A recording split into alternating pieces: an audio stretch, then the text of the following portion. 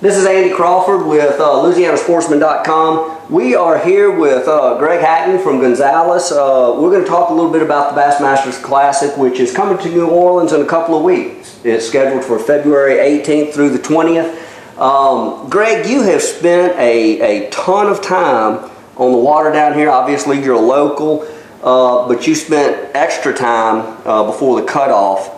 What have you found out about the waters down here? Well, you know, really, I honestly believe the Delta's probably in the best shape it's been in since like 1998. Right. I had the opportunity to really start fishing down here, I guess, in like 96, 97, which was kind of the end of the heyday. Right. You know, right before we had a big drought in 98 that killed the fish back. But, you know, before that time, the fishing in this part of the country was phenomenal, and I don't think the rest of the world knew that. But I think now, you know, we've had a couple storms, you know, in the last few years, and they've run these freshwater diversions, and I'll be honest with you, the fishery's phenomenal right now. Well, now, you know, when you were fishing before the cutoff was what, in December, right? December 14th was the last day of the Okay, so you haven't been on the water since. We've had a lot of north wind. We've had a lot of low water everywhere across the coast. Do you think that and this cold weather is going to have any effect on the fishery? You know, it's really hard to say about what that weather actually does to the fish, but the one thing I do feel sure it's doing is keeping them from spawning. Okay. You know, our fish will start spawning in January if we have the right conditions on the full moon of January. So the Classic is scheduled for February the 18th, which is the full moon of February. Right. And I really think what's happened, this cold weather is probably helping. Now, if we have this kind of weather during the Classic, it's going to be detrimental, because it's going to blow all the water out. It's the problem. But what it is doing is keeping this big water fish that's ready to spawn, it's holding them off. So I say, you know, see if we get 3 or 4 days of warm, nice weather before the Classic, we're going to break all the records, you know, from the previous spring Classic. So when you say it's going to help by holding the fish off, you mean it's going to keep the weights up? Yeah, because I think what will happen here, normally in this part of the country, and all over actually, when that first bunch comes out, the big ones come first. It's like that all over the country for some reason. They spawn as quick as possible. You know, your best fish, whether, you know, depending on where you're at, 5 to 10 pounders. Right. So I expect if the weather and everything right now, this cold winter is lining up for it to be a really good Classic. If it'll warm up during the Classic. Well, if it's cold, well, let's take it the other way. If it does warm up, are you looking for a bedding Classic? Well, I just think if it warms up, what'll happen? It'll push all those fish out there at once, and you'll still be fishing for pre-spawn and spawn fish, but you know, because a lot of our water you can't sight fish in because it's too dirty. But I heard a report from a guy the other day that said this, but you can't see them here. Our bunch can see them. They come out on the beds. I really don't want that. I don't want it to be a full-blown spawn tournament. You know, this is the 50 of the best sight fishermen on the planet. You know, and there are some places, because the Mississippi River's low, places like Catawatchee, you know, that the water's clearer than normal. Those fish pop out in that grass to spawn. These boys will hammer them. And to me, that takes any advantage that I might have, it takes it out of the equation. Where if it stays a little cooler, and those fish, you know, because I did get to spend a lot of time fishing for these fish, and there are about 4 really key areas in the Delta right now that can produce the winning weights. And there's a chance if it stays cold, they may fish over some of them and not find them. Because I found them previously. You know, so I'd probably rather for it to be a little on the cool side. Okay, all right. Well, and if it is cold, if this kind of weather, which is unlikely, but if we have a really cold blast come through that week, what's going to happen with the fish? Well, it'll keep the weights down, but the biggest thing it does, it's not that we won't be able to catch them. It'll just mess some areas up and keep you from catching them. You know, it'll blow the water out.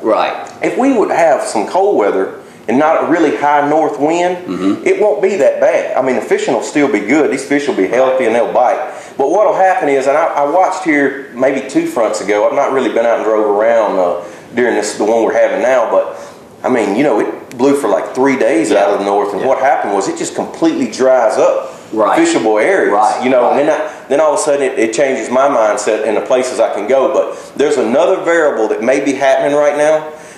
Is the Mississippi River. There is some water coming down, but I can't tell. It's too far out yet to see how much.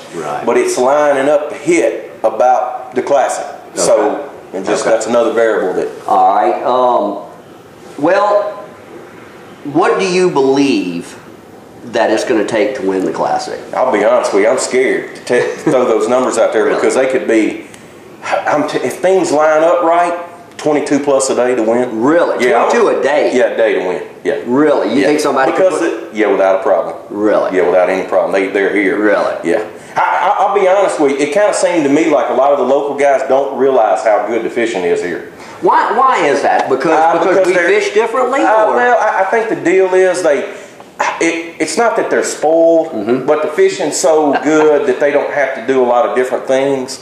And this bunch is so capable. I'll just be honest with you. I fished against these guys, and there'll be guys in this tournament catch them better here than the best fisherman that's lived here his whole life catches them. Really? These guys are so versatile. They'll do things that these fish have never seen before. Right. You know, everybody has a tendency to get in that same cycle and fish in the same ways. And if they go in one of these good areas, a local, and he does his main deal, and they don't bite, they're not going to catch them in there. Right. Well, this bunch doesn't know that. Right. They're going to come in and throw something off the wall, you know, and get these fish to bite. And I honestly believe that the Signet area, there are a lot of giant fish. And the deal is, if it lines up and hits right, there are going to be stringers of these fish over 5 pounds caught. Really? This bunch, I hope they don't. I'll be honest with you. If it takes 18 pounds a day to win the Classic, right. It would suit me a lot better if it only takes 18 a day. I'll just tell you that. Okay. Now, what areas? I mean, you said there's 4 key areas. I'm thinking Venice. That's one. Venice, Catawatchie, Bayou Black, and probably somebody. It will not surprise me if Cliff Pace goes to Delacroix. Really? I was wondering. Well, I'll be honest with you. It's a sleeper. Yeah. It's a small area. It won't handle a lot of boats. Right. But one guy could go over there and do some damage every day. Yeah. I mean, I've kept it in the back of my mind the whole time. I'm pretty sure I'm not going, you know, just because I go over there to redfish. I don't do that much bass fishing over there, but I do know, see, the thing about it is that diversion's run over as much as possible this summer. That's right. So those fish, and Catawatchie Sea is the one that gets all the hype, and what it's doing is taking the pressure off these other places. Now, Venice really caught the hype in the fall because you could go down there and catch 200 a day. Sure. And everybody knows that, but the Delacroix area has kind of been flying under the radar. But it takes so long to get there, and it's such a iffy prospect getting back in time, don't you think? Well, you say that, but those boys that went last time had no trouble going and coming. Oh, really? And I don't think they will this time either. Okay. Well, I have to try. What areas are you going to key on? You know, it's for me possibly because of the weather. It's a Venice, Catawatchie, Bayou Black kind of deal for me, honestly. And the reason for I want to run straight out. I don't want to lock. That's what keeps me from going over to Delacroix. Right. But I know someone like Cliff Pace. He spent half of his fishing career fishing that area. Right. Now, I'll be honest with you. If that was home for me, I'd be going there. Right. Because you feel like even though you're fishing against a bunch of people that don't know the area as well, you know, you can get by with running that far. You know, the deal is you can run over there as quick as you can go to Venice. Sure. But the deal is going to Venice, you can run straight out. Right. You know? Right.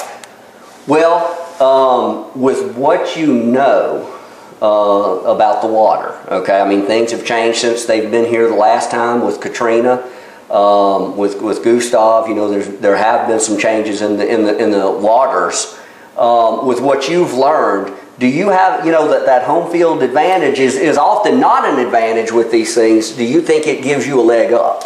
You know, the only thing, honestly, if we have the kind of weather we're having today, I feel like I'll probably have an advantage because I know where they live. Okay. And I can go there and fish slow enough for them and not fish over them because I know, you know what I'm saying. Yeah. I know where some key places are where they're home right now. Right. And some of these other guys might blow through them because the area is so vast. See, that's another thing. I spent a lot of time practicing. We got 3 days of practice. It wouldn't make me any difference right now if they didn't give us that. I'm going to go more on weather than I do anything else. You know, I know the areas that they live in. You know what I'm saying? I mean, but it's really the weather's going to dictate where I fish at. But again, it goes back to I would rather it took 18 pounds a day to win the Classic. You know, when conditions were a little tougher and they didn't catch them as well because it's lining up, honestly, that all 50 anglers are going to catch a limit every day. Yeah. I mean, you can look like, say, people talk about Catawatchie's going to get beat up, the Tank Pond area and whatever. There's only 50 of us. Yeah. This is the Louisiana Delta. Yeah. I mean, it's the biggest fishery on the planet that we go to. Right. There are only 50 guys. You can put 100 boats in Catawatchee and it's not going to hurt it. Right. You know, I don't think they realize this bunch is going to catch them regardless. So probably, you know, honestly, deep down inside, I don't necessarily like to fish when it's freezing cold, but it would probably suit me better if it's cold. Right. But not necessarily. You've done well on cold weather tournaments. Yeah, I mean, I don't mind the conditions being bad. I'll be honest, I'm pretty pumped up about the Classic being here. But so I would probably rather for it to be bad, you know, the weather to be bad. Okay. Now, the obvious question that people talk about when they talk about you in the Classic, you had one top 5 finish. The other Classics, the other, what, 7 Classics that you've fished in, you've not set the world on fire, you know. But I think the biggest thing with that, and like say the last Classic we had, like I didn't do any good last year. That second day, instead of going back and fishing the way I did the first day and probably having a better finish, you know, I did something to try to get into the cut. I don't think people realize that. Like, I don't go into the Classic to catch a limit every day. Right. There's a difference, and you know, like these other tournaments we go to, I try to finish as high as possible in them. Because it's a points issue. It's a points issue. Right. You know, I need to make it back to the Classic. But in the Classic, you know, I don't know. I'm like, I could go over here and catch a limit. Or I can go over here and have an outside chance of doing well. I'm going to take my chances on the outside of doing well because the money's the same unless you're in the top 5. Right. That's where the, you know, the deal I finished in the top 5 at the Greenville Classic. The reason for that, I thought I was on the fish to win. I fished the same fish all 3 days. It's the only Classic out of 9, well, this will be my 9th one, out of the previous 8 that I fish my fish every day. I always do something different. I'll start off, if it's not gelling, you know, I'm going to do something different. You know, so I think that's misleading because remember, they only remember the guy that won last year. And the year before that, it's the winner. That's right. Everybody else, oh well, you know what I'm saying. I mean, it's just the nature of the game. That's the way the Classic is. That's right. It's a completely different tournament than I've ever covered as a rider. I'll be honest with you. If they would change the money, if the money goes up $1,000 every spot, I'll change the way I fish. But if you don't win, I mean, 25th through 30th or 25th through 50th get the same money, and then 24th through I think like 8th. Get the same money. You see, so it's not and it's $2,000. Right. So do you fish for the $500,000 or do you fish for the $2,000? You know what I mean? Right. Well, now, are you going to sort of take that approach this year that you're going for the win? And, well, no, I'm gonna fish whatever I get on. You know, that kind of goes back to the deal. I'll know more after I practice. But I pretty well, you know, I kind of know depending on what it's going to take to win. And so there, you know, I've got, like, I feel like I know some areas that are better producing 18. But they won't produce over 22. You know, so depending on the weather, I'll fish this area or do I fish. That will really be the biggest thing that changes. There's really, you know, there are 2 areas that are going to produce those, you know, could produce those 8 and 9 pounders. And that's what I don't know if everybody realizes. Those areas being what, Catawatchee and... You know, I really think somebody's going to catch one in Bayou Black like that. I really think it's going to be a big fish come from over there too. And the deal is, but all the areas will produce 3 pounders. See, there's the curve. See, the Delacroix area, I'm not sure about. It could also produce, you know, 6 pound plus fish. Okay, you go out there and you catch you 3 3-pounders and then you catch you a 4 and then you got a 9. Then I went to another place and I've caught 5 4s. You see what I'm saying? That's all going all depending on the weather. I honestly think the Venice area probably has the biggest number of 2 to 4s. But it's not going to be a whole bunch of giants come from down there. You know, I got a report, or heard a report today that there's an 18-pound stringer caught out there. But the guy had a 798. You see what I'm saying? Okay, that same fish could come from one of these other areas with a limit of 3.5 pounders. And you got all day to fish. Exactly. You know, so, but again, Venice is one of those areas. If we have severe cold front, it'll be better than these flat shallow places that might produce the big ones. Again, that's all these variables. There are more variables for this Classic than any other because it's I'm not saying the other places it's a wide open. It's not a controlled environment. You've got the Mississippi dumping cold water here. You've got a front blowing all the water out from up here. You know, you can fish in a lake. You can fish in dead ends. I mean, it's going to be an issue that y'all may have to adjust every day. Oh yeah, without a doubt. You know, I could see me practicing in one area and fishing the Classic in another. Okay. You know, I can see that. Like there's one particular area, and I won't say which one it is, that I won't pre-fish in. Okay. If I go there, I'm going blind. I'm going to spend my time, you know. Because you know what's there. I know what's there, and I know where to go when I get there, and it's pretty cut and dry. It's one of those deals where they just don't, this time of year, they don't live everywhere. Right. They live in certain little deals. Right. So I don't have to, you know, I'm like, if I need to go there, I'll just go blind, and these other places I'll spend my time practicing. All right, if you had to pick one angler besides yourself who would, who you think will win or has a great shot at winning, who would it be? You know, I'm gonna be honest with you. If the weather's really, really bad and cold, I'm picking Van Dam. Okay. If the weather's nice, I'll pick Cliff Pace. Okay. Okay. Great. You know, great. I think he's got more of a local advantage. Okay. But if it's cold, the way Van Dam likes to fish will win the tournament. It's hard to bet against him. If the weather's warm, you know what, he won't be a factor. He'll be in the middle of the pack. He'll catch them good. He'll be up there somewhere, and I won't say he won't finish fifth. Right.